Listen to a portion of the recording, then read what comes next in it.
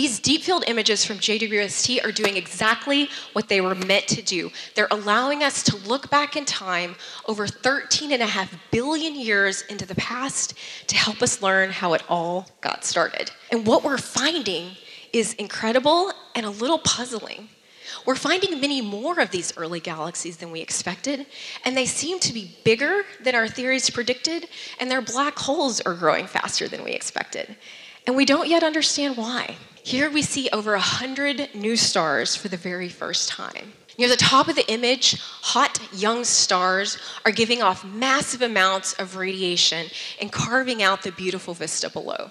And it is beautiful, right? But why? Why do we find these images beautiful?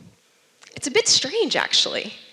It's completely normal that we would find images of sunsets or oceans or mountains beautiful. Those things are part of our experience as humans.